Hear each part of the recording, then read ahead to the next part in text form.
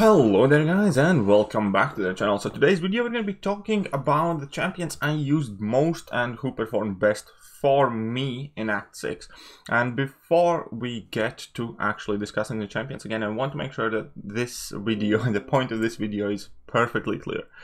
These are champions that I used, what worked for me, what didn't work for me, and how frequently I use them, and it's basically vastly kind of like based on my own experience. For instance, some people might be much more dependent on using Symbiote Supreme than I was, and in fact I pretty much didn't use him for anything at all, because initially I didn't even have Symbiote Supreme, and after I got him I still didn't like max out my Symbiote Supreme, and I was just relying on different options.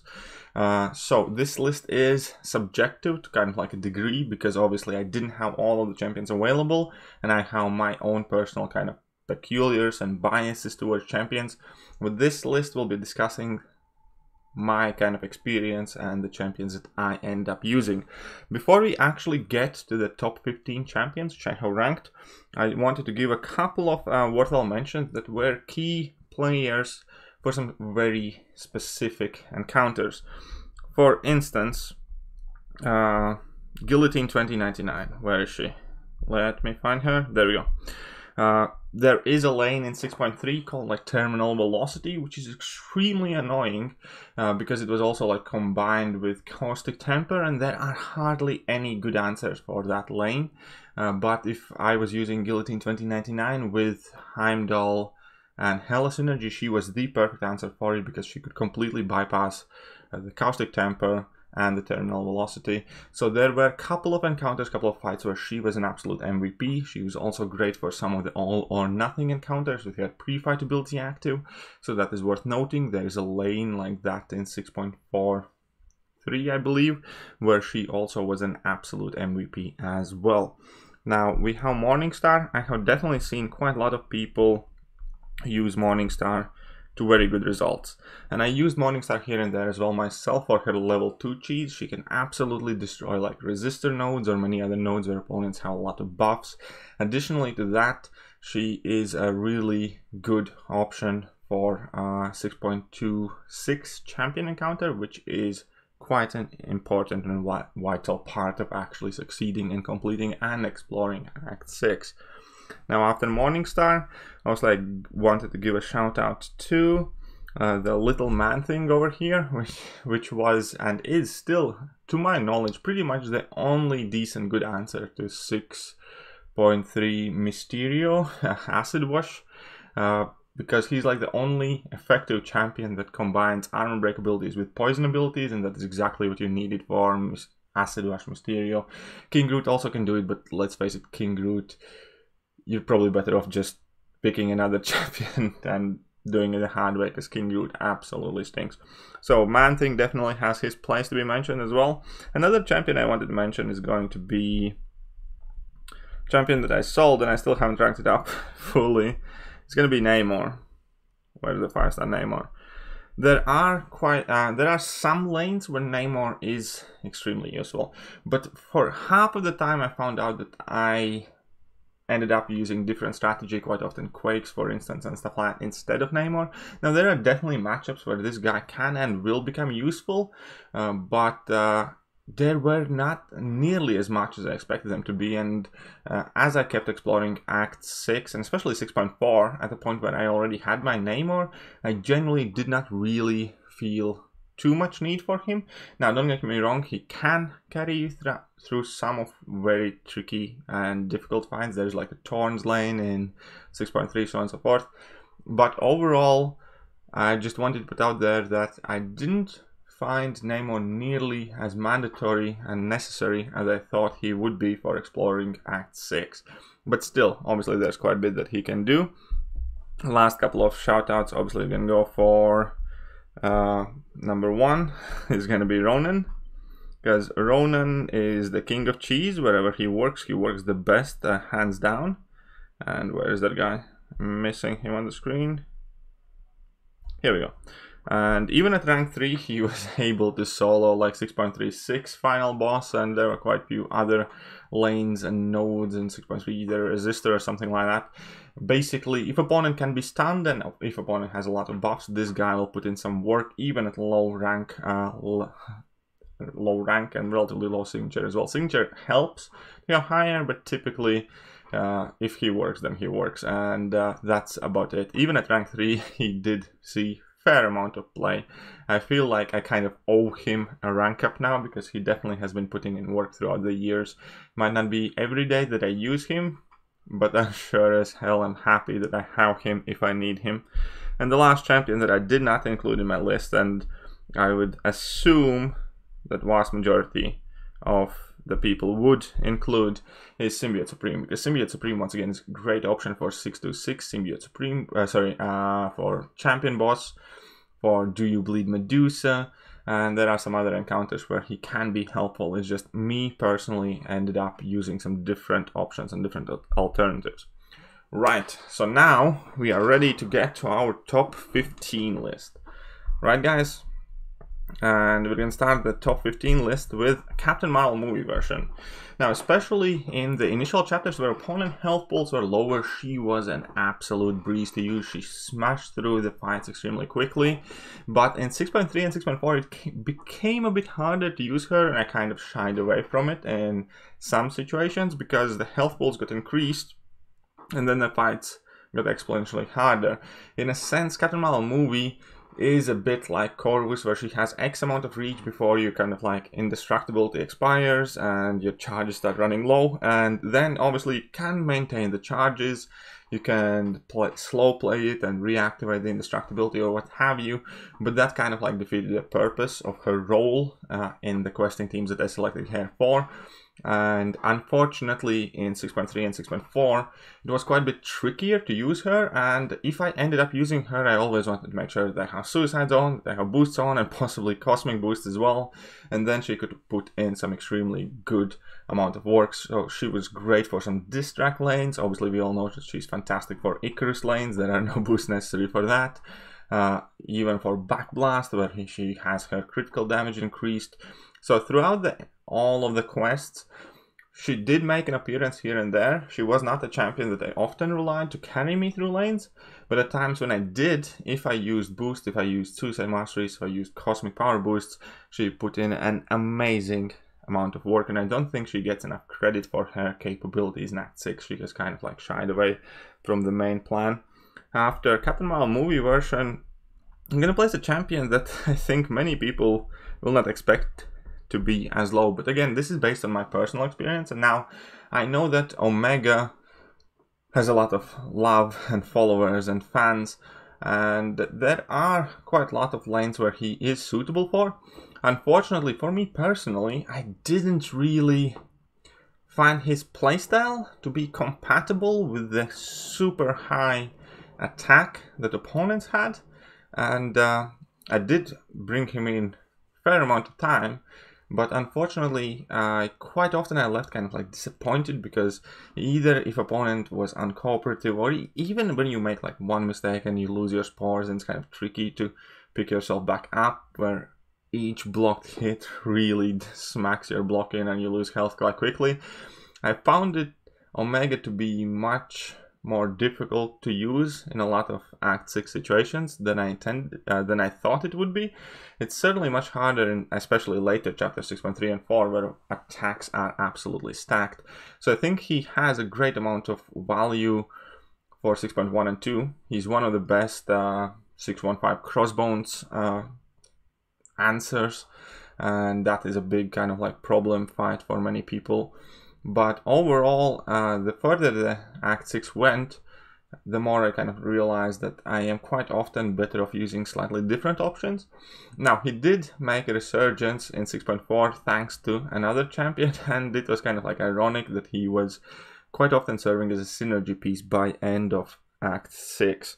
But still, he's definitely capable of answering a lot of fights, a lot of problems. Those immunities are extremely useful. Also, the tentacle hits are able to bypass passive damage back, so he can take on electros, he can take on some taunts and stuff like that, so it definitely has a fair amount of use in Act 6. It's just the harder opponents, the bigger opponents are, and the bigger is the attack of the opponents, the harder it ends up being using this guy. But yeah, so we can move on to the next champion, and spot number 13, I'm gonna give it to Human Torch. Now, Human Torch has a couple of problems that not many people really discuss. Number one, he is, in fact, quite frail. He takes a large amount of block damage. He's not very sustainable. His health pool isn't the biggest. And it is not as easy, for instance, to use Human Torch in Act 6 than it is in Abyss. In Abyss, opponents' attacks are much smaller, and he's much more sustainable because of it. Now in Act 6, using him quite often is much more trickier than that. And addition to that, I'm still one of the people who thinks that he absolutely stinks in an average matchup. If there are no energy attacks involved, like Darkhawk, like Sentinel, so on and so forth, if the opponent isn't Mystic, then I'd never use him. But for the fights, for these niche fights where I needed either a lot of damage over time, or when I was going up with some tricky mystics, he was fantastic. He was like, if you describe that as a scalpel that you use with like a precision, you brought him in for specific encounters, for specific lanes, for specific nodes, and that made him quite valuable, because when you are up against a Mystic champion, against a champion that does energy damage, he's fantastic. He can deal a lot of damage, he can bypass a lot of problems. His Cold Snap Incinerate immune, which comes in handy. The way he distributes his damage is great. How he switches to passive damage over time and powers things, super useful. And he definitely has his place in Act 6. Unfortunately, it's never going to be where he stands in forefront of your questing team. He's going to be the guy in the back seat that you bring out when you need an answer to a specific problem. But all in all, he was definitely helpful. Also, he's great for, obviously, the back blast, because he doesn't take Incinerate damage. He's great for clapback. Anywhere where you see clapback, it's insane cheese time with Human Torch and so forth. So there are a lot of places where you can use the guy. It's just not going to be 9 fights out of 10. It's going to be the 1 fight out of 10, but you're going to be happy that you have him. Right, now we are moving on to spot number 12, and I'm going to try to get along a bit quicker. Spot number 12 is going to go to Sentinel. And throughout every single chapter of Act 6, Sentinel put in some extremely serious work.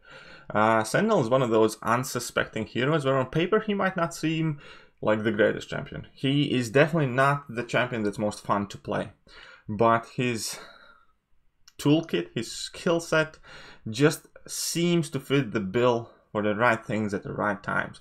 Like there is a lane in 6.3 where you need opponent to be under a shock debuff to deal damage.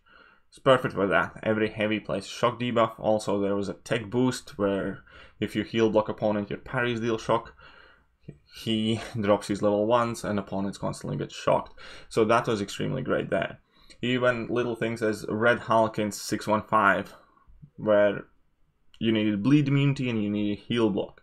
He has that. Then there were King Groot fight in 6.3, I believe, or 6.2. So 6.42 or 6.43. Where basically King Groot was a massive mini boss in a really tricky node, and Sentinel is like one of the best options that can actually solo that fight, because again it demands you for the opponent to be under shock debuff, and there's a lot of these static blast nodes. When opponents use their special attacks, you lose your power, but Sentinel has a signature ability that kind of like gives him half immunity to that, so he loses actually a lot less power and he still use his special attacks. So there was just a lot of little things that come together and made Sentinel really great option, and he definitely put in a lot of work throughout all of the quests. Right, after Sentinel, I'm gonna definitely be mentioning, where's my Fiona? So there we go. So She-Hulk. She-Hulk is again extremely kind of like versatile, usable champion, because there are obviously a lot of evades and a lot of unstoppables, and she's in my opinion, probably the best slow character currently in the game now. I can admit that Stealth Spidey can do some great things as well, but overall, all in all, I think She-Hulk definitely did a lot more for me, especially because I had her ranked earlier as well. She's still a fantastic option even after her heavy attack change against 6.26 champion. She's still fantastic whenever you need to prevent unstoppables. There are a lot of annoying, I don't know, juggernauts and other champions that consistently go unstoppable that she deals with at ease. She's also one of the few champions that can deal with kind of like long distance relationship voids, for instance, because against Science champions you can shrug up divas. There were, again, quite a lot of circumstantial utility that made her perfect. For instance, she's poison immune and can deal with unstoppables at the same time, so that's really useful. She's perfect answer for Hydrodactoid, for instance, in 6.4, the boss, I think that's the 5th boss. And yeah, there's just so much she can do, and she ended up coming to the forefront of questing team more often than not, realistically.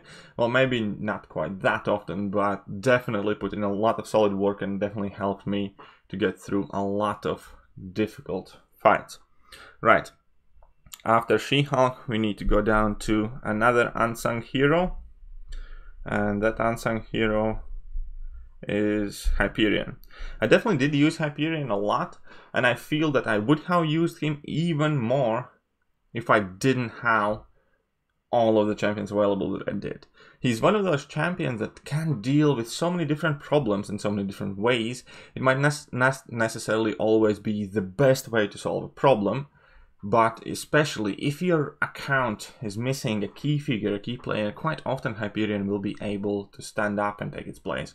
For instance, if you see a huge Electro, obviously my first instinct will be to use Namor or Quake or whatever, but if you do not have these champions available, Hyperion is a fantastic option to fight against Electros, because you can just spam your level 1s, you hardly take any damage and you will get through that fight.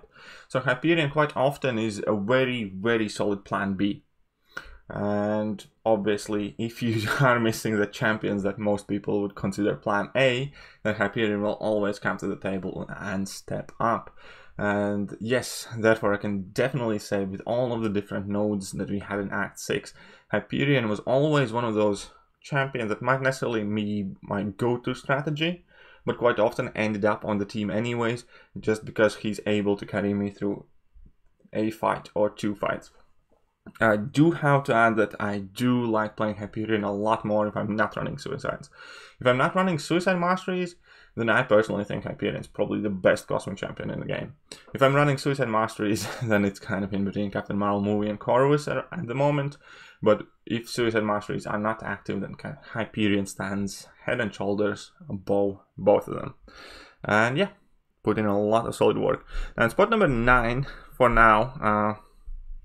And this, again, is a relatively difficult placement for spot number 9, because I didn't have him throughout quite a bit of Act 6, obviously. Only acquired him when 6.3 came out, I believe, so he, by default, couldn't really show his worth in 6.2 and 6.1 too much, unless I did some sort of revisit videos.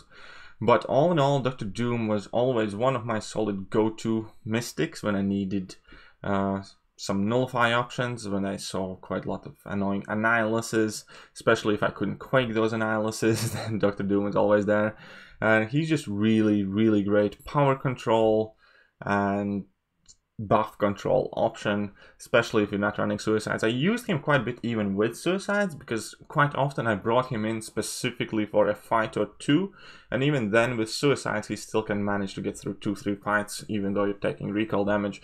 So it is definitely worth the note, because in Act 6 you have so many different fights and so many different opponents, and you do not necessarily need to make sure every champion has a perfect mastery setup that you're using, because, for instance, yeah, Dr. Doom, he's not the greatest champion of Suicides, but if you only need him for 1 or 2 fights in the quest, then he will still do what he has to do, and thanks to the Suicides, he might even do it quicker and better.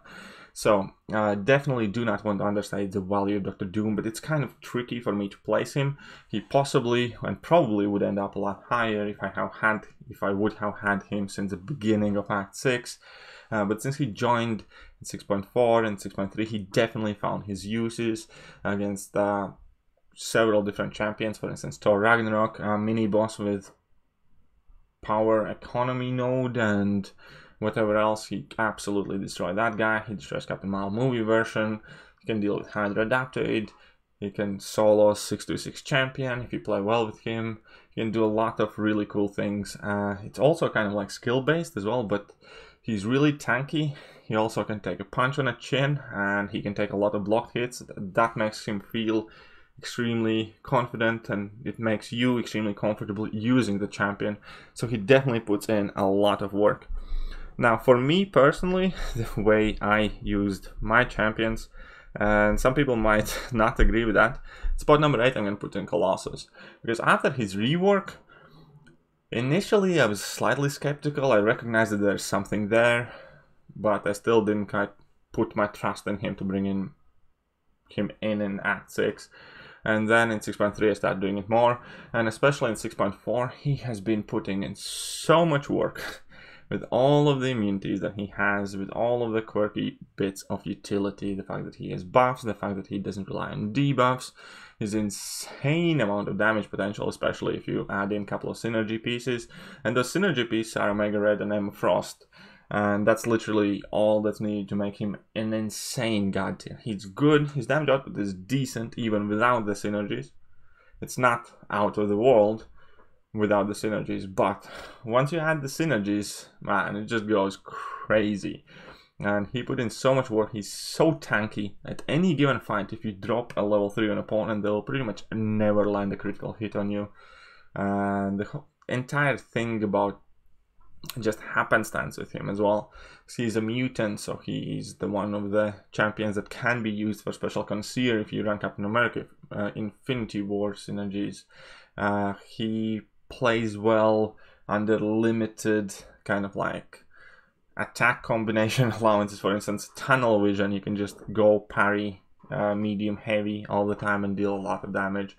And all of that combined with all of his immunities and other cool things that he can do has been incredibly useful. Not to mention that Act 6.3 and 6.4 rely much more heavy on having that Incinerate immunity as well.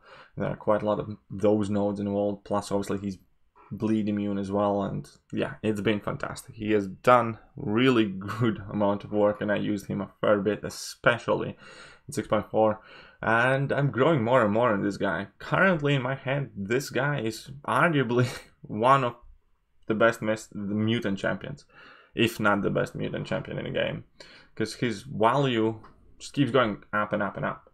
It's a bit of a case of Sentinel, kind of like Sentinel might seem unsuspecting to be so great as I value him, but just the sheer fact that he's consistently useful everywhere across the board, every single new piece of content that comes out, Sentinel can go in and put in work. Colossus kind of feels the same. So yeah, definitely hugely growing acceptance of this guy, and yeah, absolutely love it. Love the fact that I ranked him up. And after Colossus, we're gonna have to give it to Beardo. The Beardo, again, is one of those champions that might necessarily not always be your first choice to use in a fight, because he's really not the quickest fight finisher, but his block proficiency makes him suitable for so many different fights. The perfect parries are extremely underrated.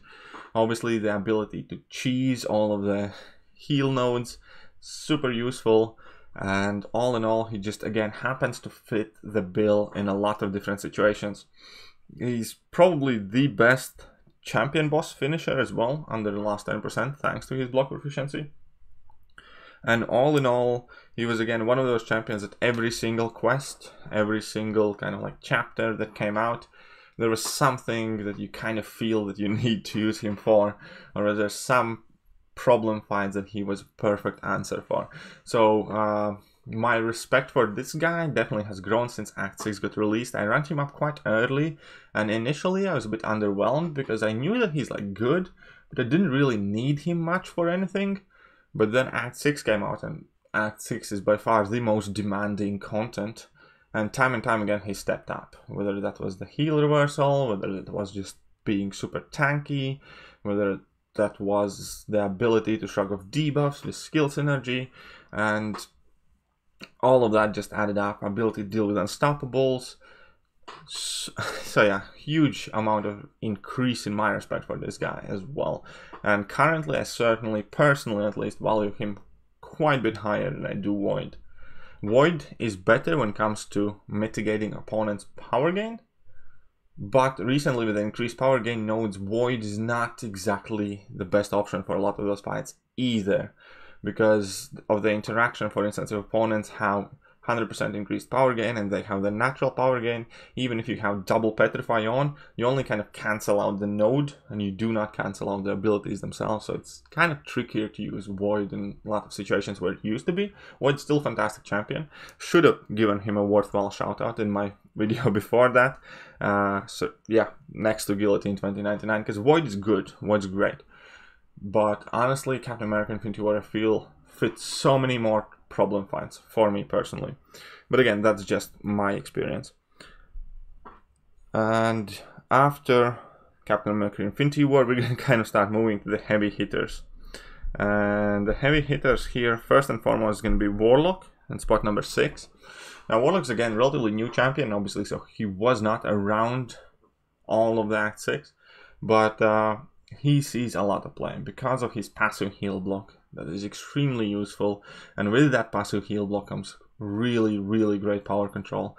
So again, situationally when he's needed, he's one of the best options for where he's needed. Access to bleed on heavy attacks made him also a really great option. For instance, Do You Bleed Medusa or the Do You Bleed lane in general. The double immunities, the access to shock, being tech, being robot, kind of always worked out really well. Obviously that armor buff makes him a great option for Havoc. Also he can power drain Havoc on like every encounter, so he was great for Havoc boss in 6.3.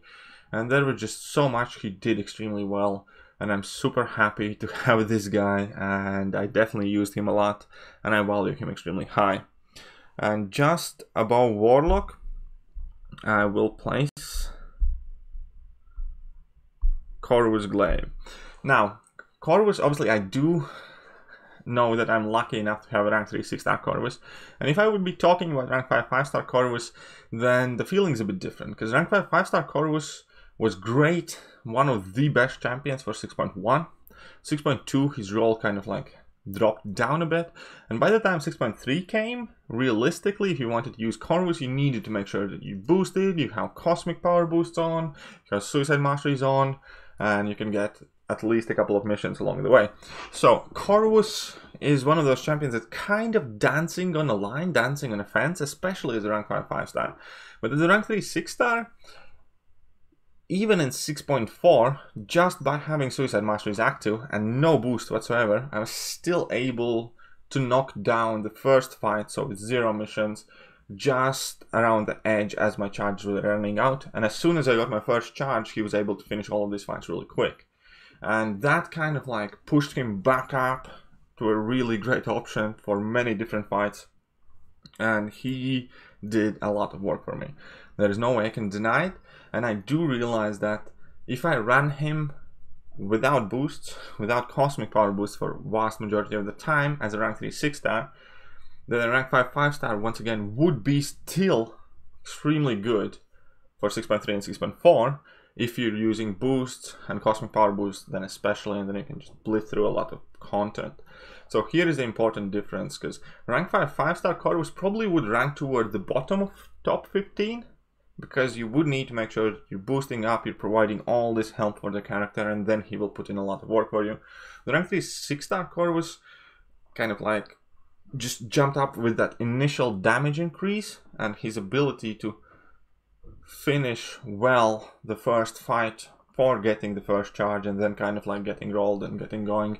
So yeah, I used him a lot. He was really good. He's obviously the pseudo bleed and cold snap immunity come in handy. The cheat death mechanic has come in handy really a lot, many times. The true true strike and true damage abilities are useful. Also, the way he drops his level 2 in power drains enables you to kind of like push without extra risk. And yeah, definitely love it. Definitely used him a lot. He helped a lot. And again, for 6.1 and 6.2, rank 5 5-star Corvus is still perfectly fine. 6.3 and 6.4, you would kind of need to make sure you're boosting up properly to use a rank 5-star card as well. All that being said, moving on to spot number 4, and spot number 4 is gonna go to Nick Fury. Now our rank 3 is starting Fury as well, and Nick Fury is amazing. His impact on my roster is arguably the most impactful champion that has come out in the last 2 years for my account, or at least last year or so, because he's not only a great champion and a fantastic answer to many difficult problem fights, he's also a kind of like master synergist that brings a lot of pieces together, and it involves Quake, for instance. It involves making champions friendly for Suicide Masteries, therefore I can use, I don't know, Human Torch with Suicide Masteries if I have to. I didn't consistently have to change my masteries, and there's just a lot of different things this guy does well. Obviously the nodes like Tunnel Vision he absolutely thrives for, because as soon as you get your first 5 tactical charges, he cannot miss, but he still gets a debuff, so you consistently get the willpower heal. He's insane damage while bleed, and yeah, he definitely saw a lot of play. Maybe not every single time as a champion I directly bring in the fight, or bring in most of the fights, but he was often a champion on a team who was there if he was needed, and if he wasn't needed, he was still putting in a lot of work by making most or all of the other champions that are in team much better and much more suitable. So Nick Fury for me is definitely one of the kind of like core central figures for Act 6, that if I had to kind of like wake up in the middle of the night and somebody tell me Act 7 came out, quick, pick 5 champions, go and play, Nick Fury would probably be my second shout straight after Quake. So I'd be like, Quake, Nick Fury, nah, something like Aegon Ghost, whatever. So that is how I go. So that's how important he is. And yeah, after Nick Fury, the big 3 now. Big 3 are pretty much head and shoulders above everything else. Because most of these champions that I talked about can be replaced with one another, or maybe some different champions that are not as good but can still kind of like fulfill the entire thing, like fulfill the goal.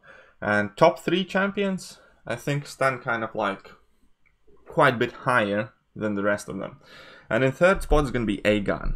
Aegon started out well in 6.1, because before 6.1 came out, Aegon was largely considered as a champion that's great for Labyrinth and not much else. He was amazing inside in Labyrinth, but there wasn't a lot of content where he could shine, which content was kind of like long and difficult enough for you to ramp him up properly, or there was simply not enough need for him. But the more pieces of Act 6 got released, and obviously Abyss also helped his popularity quite a bit, he's shooting higher and higher because he's doing better and better. Now, when Aegon, typically in, let's say, an average 6.3 or 6.4 path, you would say, he can relatively easily get to about 300 to 400 hit combo meter, sometimes even 500. And if you take a look at all of the abilities that he unlocks by 300 hit combo meter, he gets to crit on blocks, he gets furies at 300, he gets true accuracy 150, he shrugs off all of the debuffs, he deals immense amount of damage, and yeah, he crits through block, and that's kind of like more or less it. But that's such a powerful combination. And obviously you can do the heavy cheese method where you get hit on purpose and deal a huge burst of damage. And I think most importantly, the fact that he does a lot of damage and gets to shrug off all of the debuffs put him quite as high as he is currently in the list of champions, because he can deal with so many different nodes. There are a lot of nodes, especially in 6.3 and 6.4, you're going to notice that you get debuffed a lot, and then they inconvenience your life in one way or another. He simply shrugs it all off pretty much immediately. He bypasses evade effects, so that's super useful. Again, that insane damage, spams buffs like crazy, so that can be used as a piece of utility to kind of like consistently bypass buffed up lanes or whatever you have. 6.16 I think has Symbiote Supreme on buffed up, and he's by far like the best option there, where many champions struggle and many summoners spend 1000 units. He just goes in, eats a heavy attack, charges a heavy attack, eats a hit, and completely destroys that Symbiote Supreme. So there's so many different things that he does well, and I think Act 6 really helped to highlight how great of a champion he is, and his stock definitely has risen really high because of Act 6, in my opinion. Obviously Abyss and Labyrinth helps a lot, but this just proved that he's not like one-dimensional mega long content character, that also stuff like Act 6 he gets enough room, enough run up to do extremely well. So specifically for Act 6, I do rate him in 3rd place and the spot before Nick Fury. Overall, I still value Nick Fury as a better champion because Nick Fury has more uses in AQ, AW, and a lot of smaller content. And he obviously has bigger impact on the rest of your team thanks to his synergies. But specifically for Act 6, I put Aegon ahead just because of how many different problems and how many different tricky, hard lanes he answered. And spot number 2, and again, this is gonna be, take it with a grain of salt. I am strongly and firmly still standing my feet in ground and considering Ghost to be 2nd best champion in game, and Ghost is also 2nd best champion for Act 6. Ghost does a lot, he bypasses a lot of fights, but the fights that Ghost is good for, quite often there is quite a large list of champions that would also be almost as good at. Ghost is fantastic. He's one of the staples in the team dealing with biohazard, freezer burn, all or nothing lanes, whatever kind of lanes. Quite often Ghost is one of your go-to options because she just answers so many problems. And Ghost, there is no way getting around it. Ghost is OP. Ghost is definitely an OP champion, and she just increases your capability of your roster by a mile. And that is definitely no exception in Act 6. Quite plenty of bosses, quite plenty of tricky lanes, quite plenty of specific niche fights. Goes absolutely amazing for. Backblast, every fight's over in like 10-12 hits. Icarus, there are some insane numbers floating around. You can probably clear the whole map in like half an hour, 40 minutes using Ghost. And there are a lot of things she can obviously cheese, and there are even more things that she can just genuinely be used and good for. So definitely love Ghost, used her a whole lot, helped me a whole lot. But for me personally, Quake is still the #1 champion for Act 6. Because Quake provides the answers to encounters like hardly any other champion does. Or even if they would, you would still probably end up using units and stuff like that. For instance, quite many people have asked me, what do you do against that Spite Particle Protector Ant-Man? And I didn't even realize that he's gonna be a problem because I had Quake, and what I did is I Quaked him, I took some hits in block, I didn't trigger Dexterity up until a point that Ant-Man has a concussion on, then I triggered my Dexterity, then I ghosted Quaked the entire fight, and Spite never became an issue, and stun immunity isn't an issue, and Quake soloed that fight without much trouble. And there are many kind of like stories like that where I go in a quest, I clear that fight using Quake, and then I get like dozens of people asking me, how did you clear that one, or how did you do it? And quite often my answer is always kind of like Quake. And I do understand that Quake requires specific playstyle and specific skill set, and she's not for everybody. But I can honestly say that I personally feel much more capable because of the fact that I have put the time in and practice in to play Quake. I enjoy playing Quake, and she's saving me units, resources, and headache every single day. Therefore, for me personally, Act 6 is still, yet again, another proof that Quake is the best overpowered champion in the game, if you can play her well. And that is about it. These are the champions that carried me through Act 6, for better or worse. This is what I used. Obviously, again, this is a subjective list. If you agree with it, if you have any alterations, changes, any comments, please do feel free to leave a comment in the comment section below. But for now, I have talked for far too long. I hope you guys have enjoyed this video. If you're still watching, leave a comment saying top 15, just so I know which ones of you are actually commenting halfway through and which ones actually saw me mumble through the rest of it. But yeah, I'm gonna catch you guys soon, and I hope you guys are having a fantastic day. See ya.